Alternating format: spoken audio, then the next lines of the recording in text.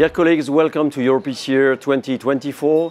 My name is Cuisset and I'm here with Jens Lassen to discuss about when and how to treat side branch in non-left main bifurcation. Jens, why this question matters and why the side branch matters for our daily practice? That's such an excellent question because bifurcation treatment is most often complex and the complexity defines by the side branch. So the side branch is actually that stage that can change the entire procedure.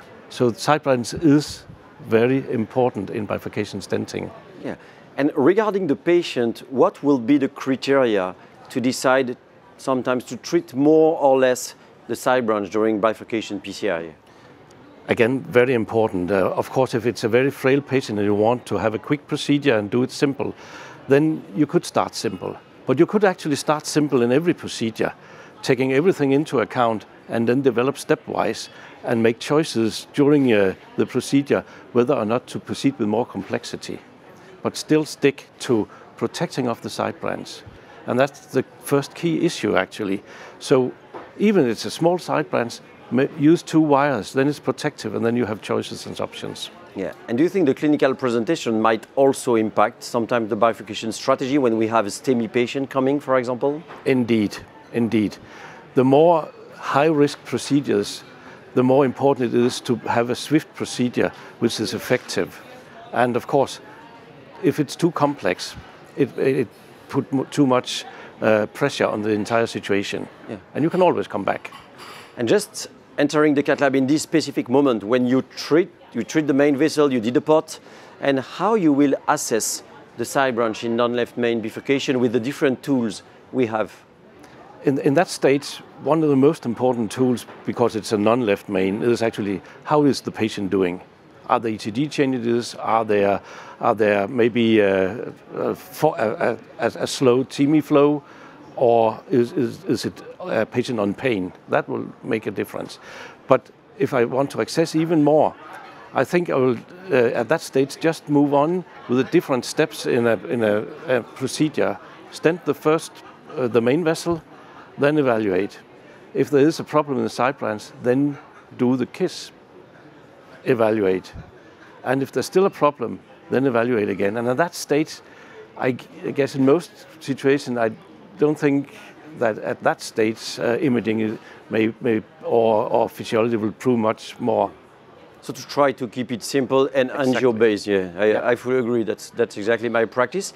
So we decide to assess and then we have to treat it. So we have so many different options in the portfolio of today. What will be your advice for our colleague on this specific point?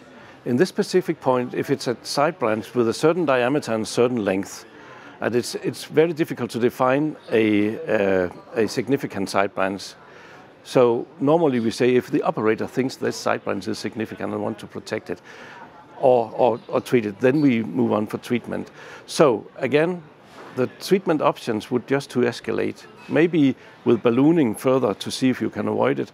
And then if that's not possible, then bring in the second stent for the side branch. And it can be done in different ways, as you know, the T, the tap, the Cuisset in this, of course, way. Any option. And do you think DCB can play a role as a compromise sometimes between just balloon and drug-eluting stent? I really like that question because DCB gives a possibility to build in yet a step in treating the side branch.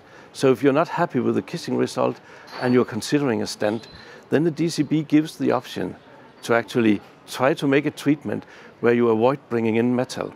So we don't have the evidence yet, but it's a really appealing way forward for the future. So I really hope it will work. The crux of treating or not treating the side branch with a stent is actually dissections. And we have learned by DCBs to accept much more dissections because they actually heal over time. And I think that concept will add very much to bifurcation stenting in the future, to keeping the metal burden low. Yeah, that's great. Thank you, Jens. I think it was very clear. So finally, for the side branch, just the key learning for the side branch in non-left main, there is no perfect solution for all the patients, but we have to decide on each individual patient. We discussed that the patient will sometimes drive the decision. And finally, for the assessment, we have to keep it simple and to do angio-based in most of cases, while additional tools like imaging and physiology will be really restricted to very specific situations. And we've seen that when we have to treat this side branch in non-left main bifurcation, we have different options from balloon, drug-coating balloon, or even second stent in some selected cases. Thanks a lot.